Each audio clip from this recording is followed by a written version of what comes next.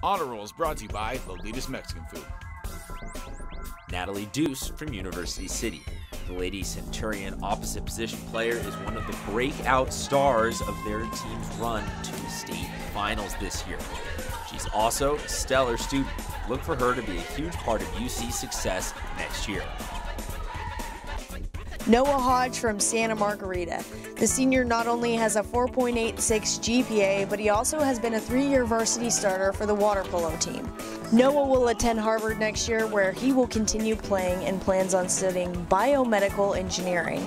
In his free time, he volunteers doing community service projects with Lion's Heart and leads junior high ministry through his church.